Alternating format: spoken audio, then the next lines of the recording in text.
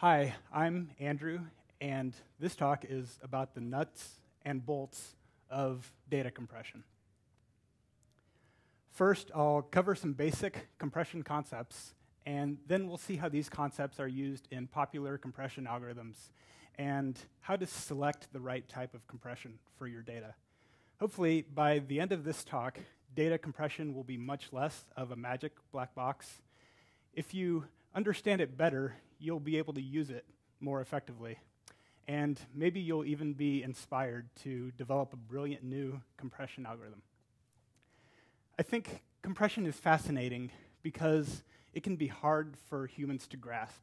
It's not really something that our brains are naturally wired to be good at, like sorting, searching, or extrapolating.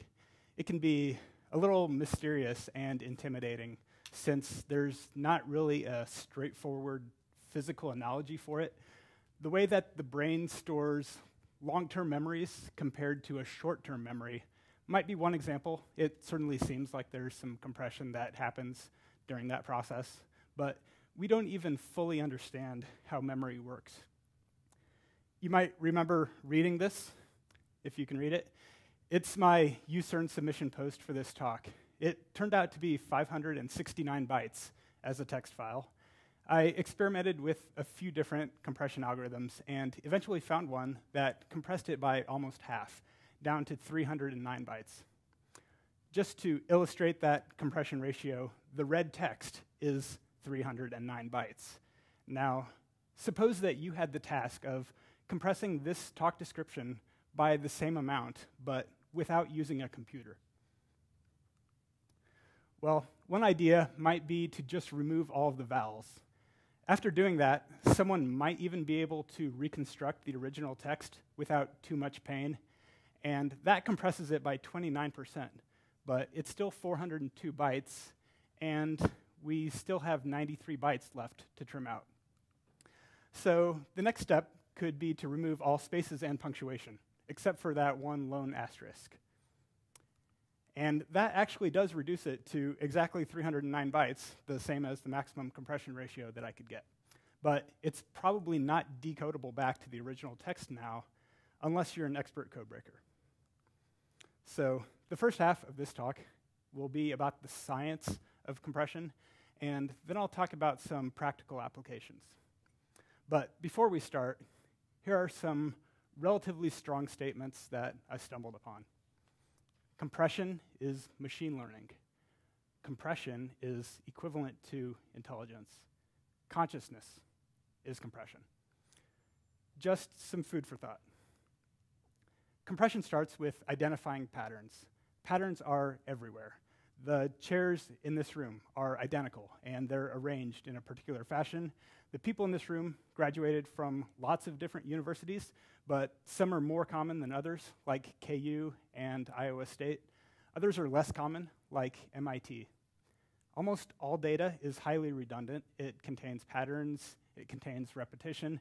If there were no patterns at all, the data would be random and essentially meaningless. But true randomness is rare. Data usually has a limited alphabet of symbols, and it tends to repeat itself. Or it might describe reality in a way that, given the past history of some data set, we can predict what the next value is going to be, or at least anticipate a likely range of possibilities. So, as Occam's razor says, the simplest theory that explains the past is the best predictor for future events. It's obviously useful to simplify your data from its original form to a more concise representation. We want to eliminate as much of the redundancy as possible. By compressing data, we can consume less disk space, and that allows us to store more data. And we can also transmit fewer bytes across networks, which is faster and saves bandwidth capacity. There's something in information theory called Kolmogorov complexity, and this is a measure of the computation resources that are needed to describe an object. So consider this string of text. It contains 21 characters, but it's just ABC repeated 7 times. You can see that. Here's another string. It's 21 characters again, and there is a clear pattern. It's certainly more complex than that first string. One more example. With this one, there's no obvious way to describe it in any simpler way than the string itself. So it would rank the highest on that Kolmogorov complexity scale. There are two basic types of compression that I'll talk about, lossy and lossless. With lossless compression, an identical copy of the data can be reconstructed byte for byte from the compressed form.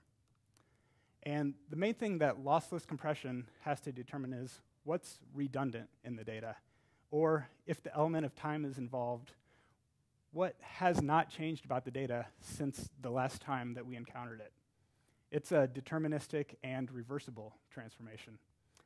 On the other hand, lossy compression's transformation of data is a one-way street. The original form of the data is lost, it's gone forever, and the decompressed version is just an approximate imitation of the original. The main thing that lossy compression has to determine is what's non-essential about the data. In other words, it has to figure out what's most important. That can be very subjective, of course, and there's no clear, correct answer to these questions. So before considering compression at all, you should keep in mind that all digitized representations of our physical world have already lost almost all of their original fidelity. In comparison to microscopic particles and nanoseconds, we're never going to be able to capture video, image, and audio data at perfect, infinite resolution. Our three-dimensional world has been flattened out into images and videos, and time gets arbitrarily sliced up into video frames. Also, sound gets arranged into stereo or surround channels. Lossy compression combines the science of data with the science of perception. So it can be more challenging to implement than lossless compression, since the perceptual quality of the decompressed representation actually matters, not just the compression ratio or how long it takes to compress the data. Lossy audio compression algorithms are based on how we hear sound, of course. Here's an image of the raw audio data for a song, and if we compress that audio using the popular free lossless audio codec, or FLAC, then we can reduce its size by 45%. However, compressing it to an MP3 results in a much smaller size, while essentially maintaining full perceived quality for that song. And even at a really high quality level of 256 megabits per second, that raw wave data can be compressed lossily by 82%. Images, like this cat picture, are also very commonly compressed by lossy algorithms. So here's an example of JPEG image compression, starting with a quality level of 100 and an original file size of 1.6 megabytes. So if we reduce the quality down to 90, it's already less than half of that original size. And we can keep reducing the quality further and further without any noticeable difference. So let's stop here.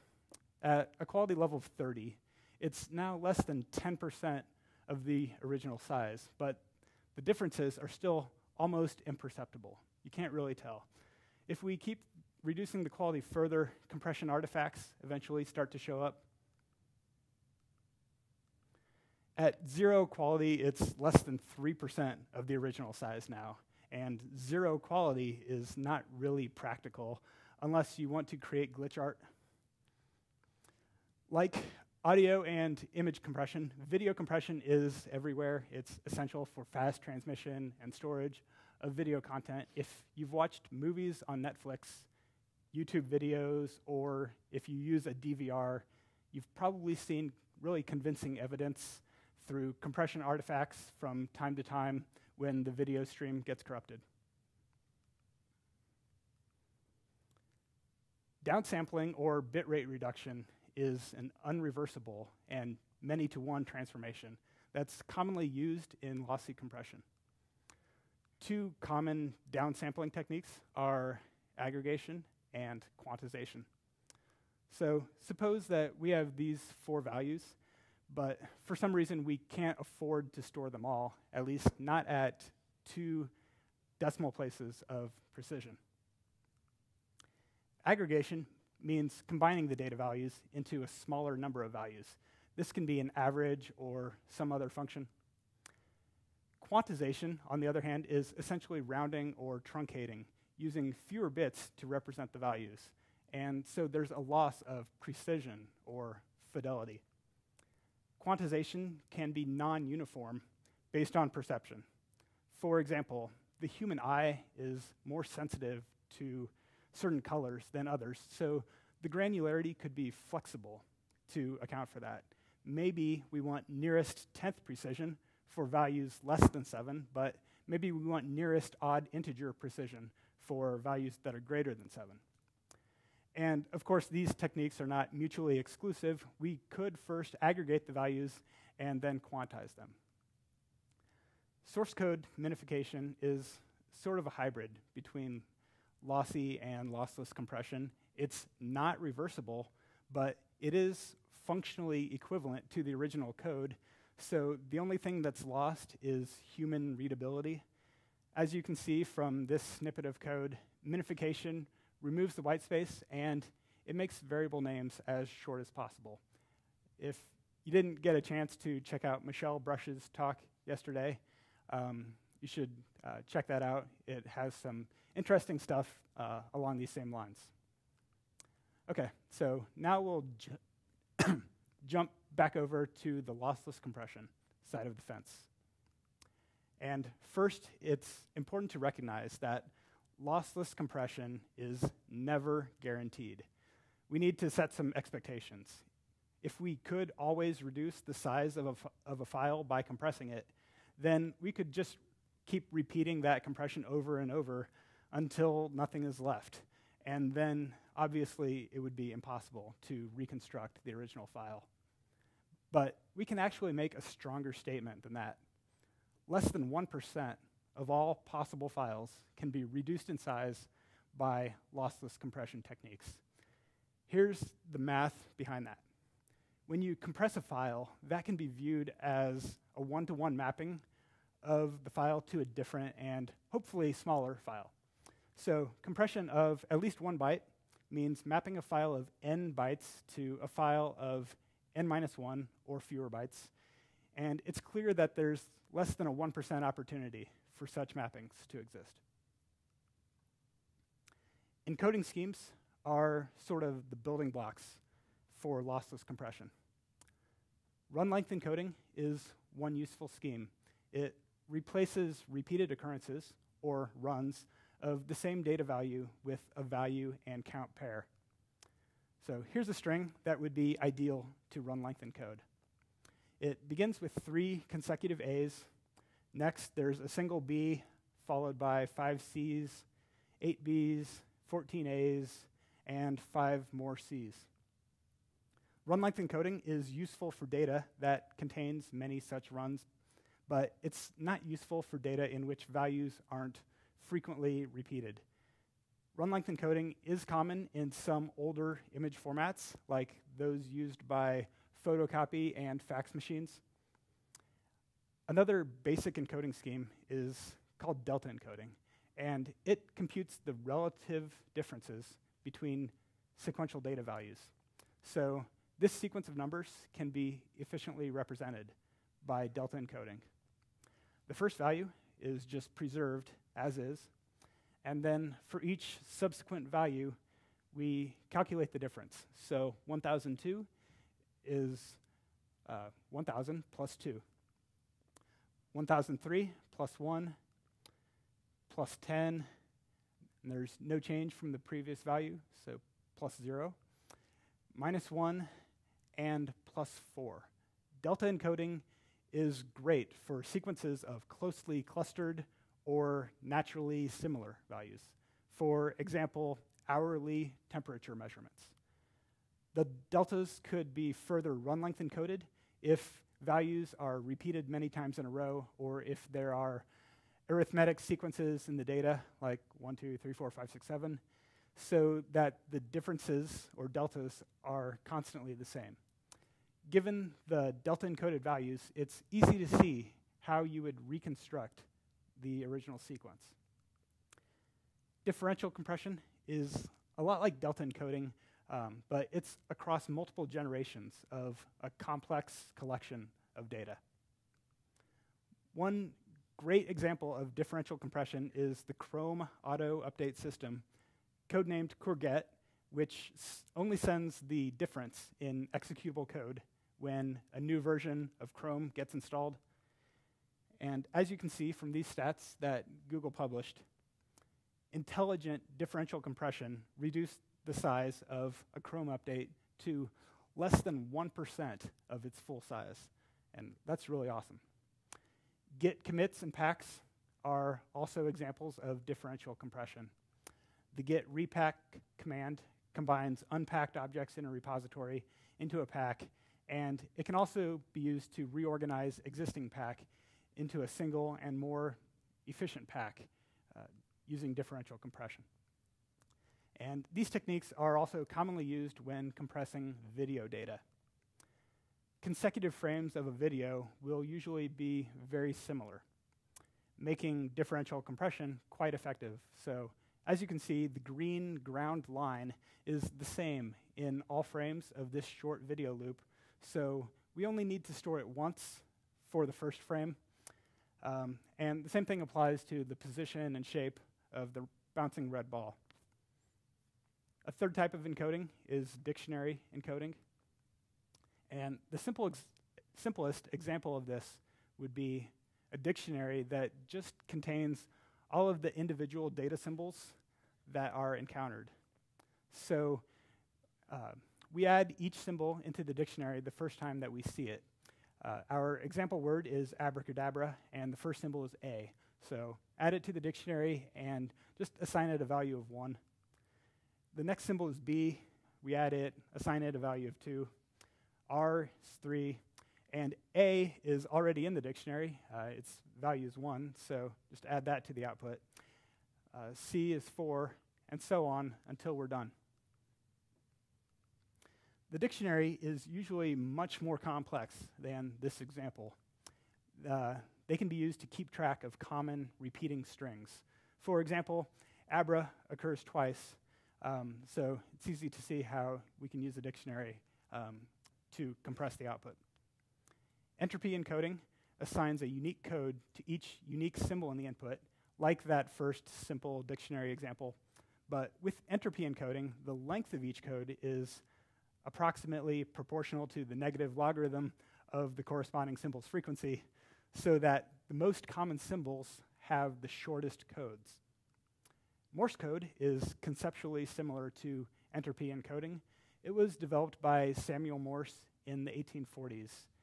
Here are the Morse codes for each of the 26 letters in our alphabet. As you can see, shorter codes are assigned to letters that are more frequently used, and longer codes are assigned to less frequently used letters. Of course, the most famous Morse code is SOS, and it's actually a special code that's assigned to the entire word. One popular type of actual entropy coding is Huffman coding. It was discovered in 1952 by David Huffman, a PhD student at MIT. So let's just work through an example. The first step in Huffman coding is to count the frequency of each symbol. So there are 5 A's, 2 B's, 2 R's, 1 C, and 1 D. Then we set these as the frequencies of the leaf nodes of a binary tree. And the next step is to find the 2 nodes that have the lowest value that do not have a parent. So that would be C and D. Then we create a parent node for them and assign it the sum of the children's values. 1 plus 1 is 2. Then we find the next 2 parentless nodes with the lowest values. We can pick B and R. Add a parent, assign it the sum, which is 4. The next two lowest are 2 and 4. Combine them, assign the sum, which is 6. And then the last two nodes without a parent are 5 and 6. We combine them, and the sum is 11. So our tree now has a root node, and so we're done. And we can clear out the numeric values now because we don't need them anymore. Then we label the links in this binary tree in the standard way. The left child is 0, and the right child is 1. Then we just trace down from the root to each leaf node to get the code for each symbol. So the code for C is 0, 0, 0. D is 0, 0, 1. B is 0, 1, 0. R, 0, 1, 1. And A is just 1. So note that no code is a prefix of any other code, and that's an important property that allows us to have a compact encoding. Then we use these codes to encode the input. Code for A is 1, B 0, 1, 0, R 0, 1, 1, and so on until we've encoded the entire string. So here's the Huffman coding for abracadabra. And note that we also need to include that binary Huffman code tree along with the output. And so how would we transform it back? We have our codes and we have our encoded data stream, and we just scan over the data stream bit by bit until we find a code that matches. So 1 matches A, 0 is ambiguous, keep scanning, 0, 1 still ambiguous, but 0, 1, 0 matches B. So we know that that's the next symbol. 0, 1, 1 matches R, 1 is A again, 0, 0, 0, C, and so on until we've decoded the entire data, and we're done. Another category of encoding uses interesting transformations to transform data into a more compressible form rather than intending to reduce its size necessarily. Transformers can have an important role in some compression algorithms. One awesome transformer is the Burroughs-Wheeler transform. And here's how it works. So given the input of abracadabra, we're going to build a matrix of all possible rotations of this string.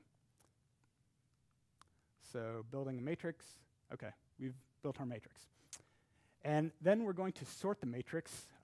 So we find the smallest value, move it to the top, and now it's magically sorted. We can see that the first column naturally has the most repetition due to the sorting. And the last column is especially interesting. So it turns out that the repetition in this column is proportional to the amount of compressible redundancy in the data. We keep this last column as the output of the transform and just discard all of the others. But we also do need to remember the row number of the original input. That would be row 3 for this example. So the Burroughs-Wheeler transform for abracadabra gives us RDA, RC, AA, AA, BB, and row 3. So how do we transform it back? It's not really obvious. The first step is to assign an index to each symbol. Next, we sort by the symbol value. So lowest symbol is A. Move it to the top and sort the rest. And that would look like this. But we keep the original indexes associated with the symbols. And then we assign fresh indexes to those sorted symbols.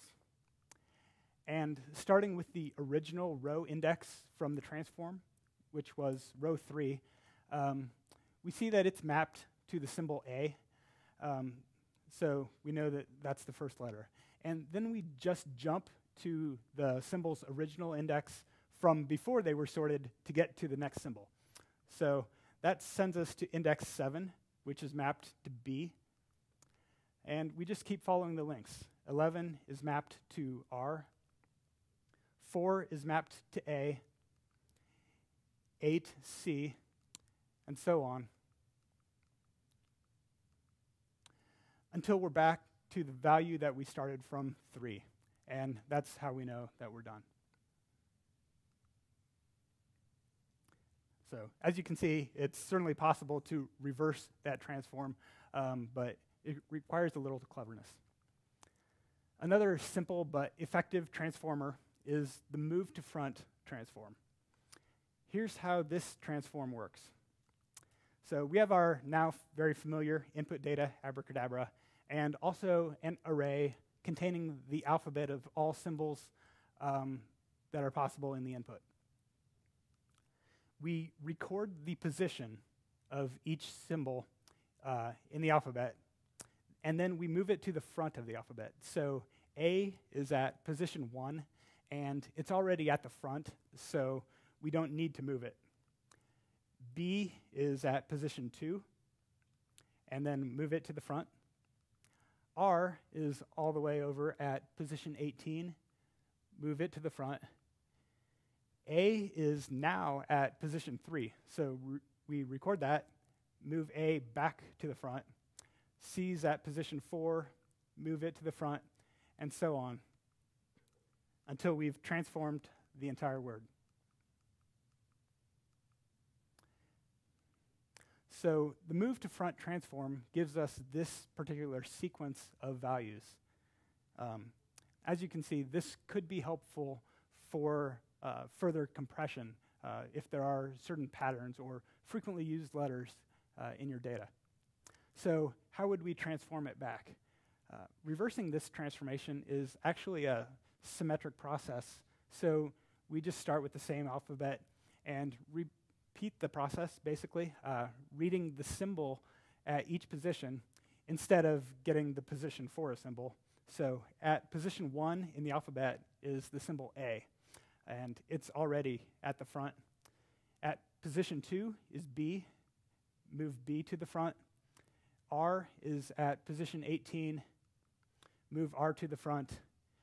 The symbol at position 3 is A now, move A to the front, and so on, until we've reversed the transformation.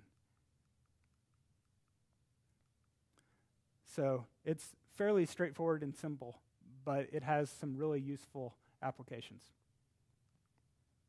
All right, so that was a quick tour of the science of compression.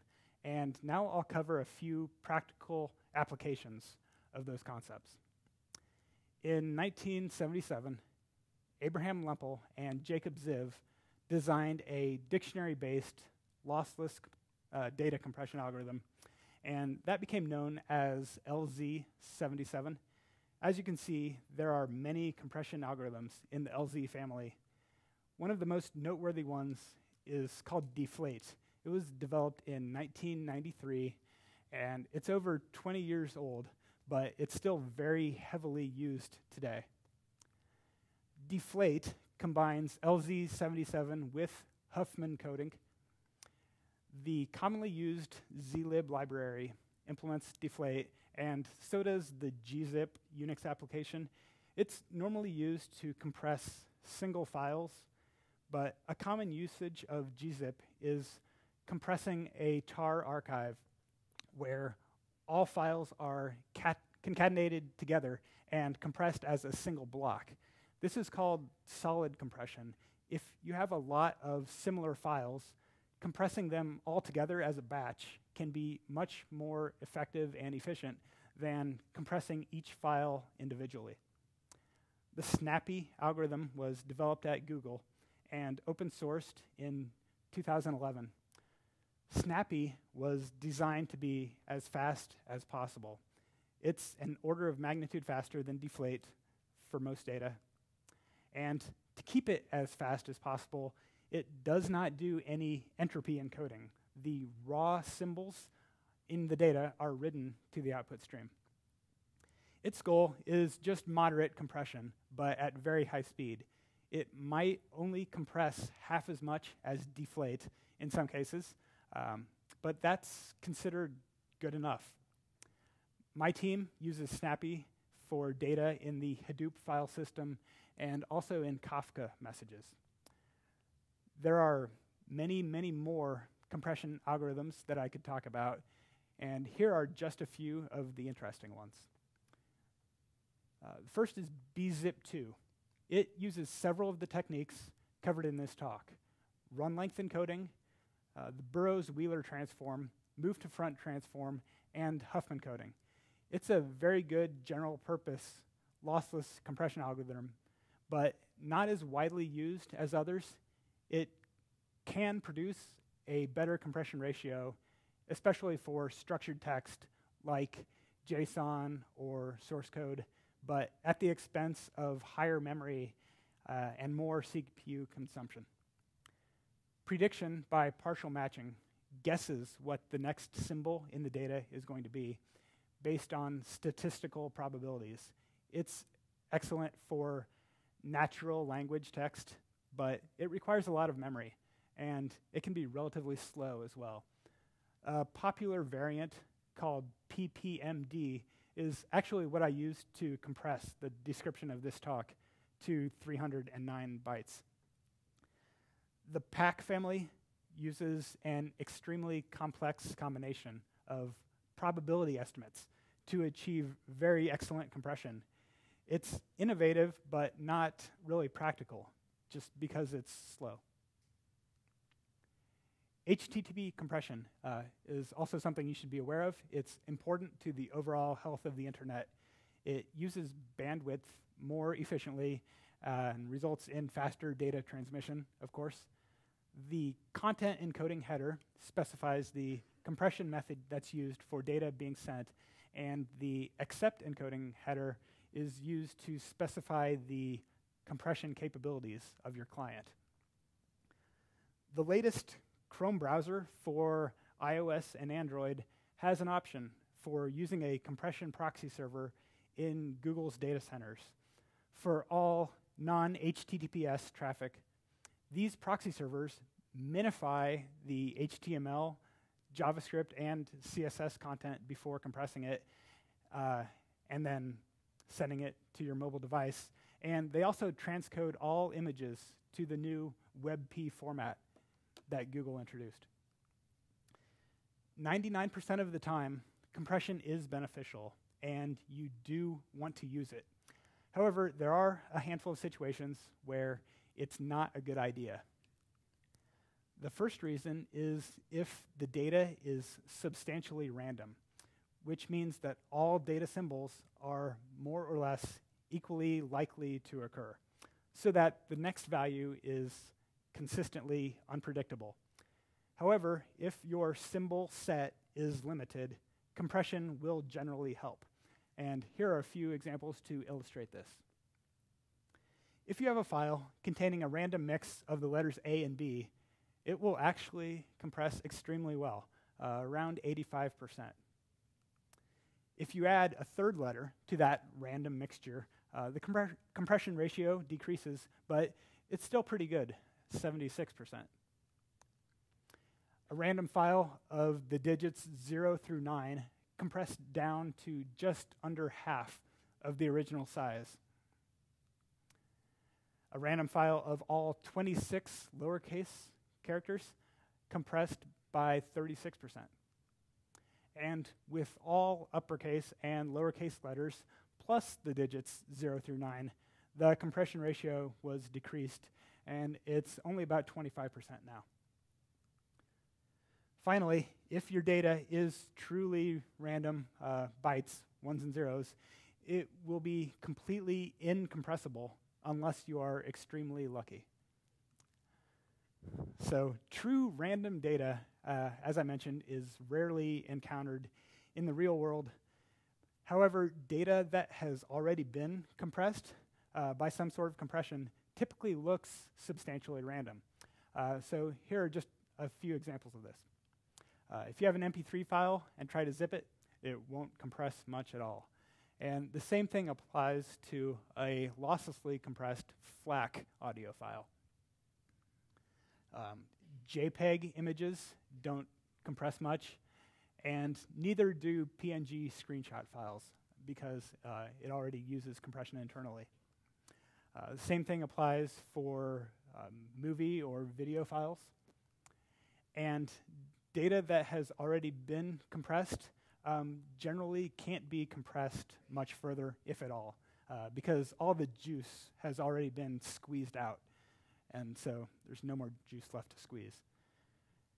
Proper encryption should remove any traces of recognizable patterns from the data so that it ends up looking very random. And I verified that by trying to compress an encrypted file and saw that there was no deflation. However, compressing data before you encrypt it can be beneficial and is usually recommended. So your encryption runs faster. Another type of data that looks very random is raw audio, image, or video data. It's generally not compressible if you don't have a media-specific lossy codec. Given the high precision of modern recording equipment, there's a lot of noise or random natural variations in the data signal. So here's an example of that, attempting to zip a WAV file, only compressed by 5%. And the same thing applies to raw image and video data. DNG, if you're not familiar with it, is a raw digital negative file format. There's a practical minimum size for all compression algorithms. If you only have a tiny amount of data, trying to compress it may be counterproductive. Examples of this might be a single integer or a person's name. In this case, you would want to either compress many small items together as a batch or just avoid using compression. And another reason to possibly avoid compression is if you don't have any tolerance whatsoever for increasing the size of your data. I've seen at least one defect that occurred when the compressed size was unexpectedly larger than the original size. Most algorithms actually do specify a worst-case inflation amount for incompressible data. Another reason is severe system resource constraints.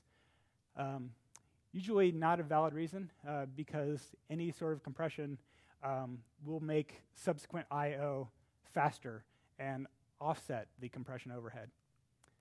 A final possible reason is unintentional disclosure of confidential information. And that's because compressing data can reveal patterns. That brings us to the final application of compression for this talk, which is breach attacks. Breach is a category of vulnerabilities that came to light last year at the Black Hat Security Conference. This attack works against all versions of SSL. There's nothing that stops attackers from seeing the size of an encrypted payload. If your website meets certain conditions, you might be vulnerable. So you need to be using compression. The response page needs to reflect user input. And finally, the response needs to contain a secret. That can be any sort of sensitive data, such as social security numbers, email addresses, password reset links. So it starts with a blind guess. If that guess is correct, then the encrypted message size would be smaller than it would be for an incorrect guess. That's because the response contains both the guess and the secret. So an example initial guess might be the suffix of an email address, for example, @gmail.com. So once that's found, then that guess is just expanded letter by letter until the full secret is finally revealed. And there's no clean and complete solution to the problem. There are some mitigations. Disabling compression works, but not very practical. Changing your pages to separate display of secrets from echoed user input is a good idea. Most websites already list only the last 4 digits of credit card numbers, and breach may force them to truncate other sensitive strings. You could add random padding to your responses so that attackers can't easily evaluate the success or failure of their guesses. And finally, rate limiting requests could help also, since breach requires several requests to expose those secrets. So here are some bonus links to some related topics that I didn't think I could cover in this talk without running out of time, and confirm that. But they're really cool, so check them out. And in case you're curious, this presentation could unfortunately only be compressed by 4% because it contains a lot of images.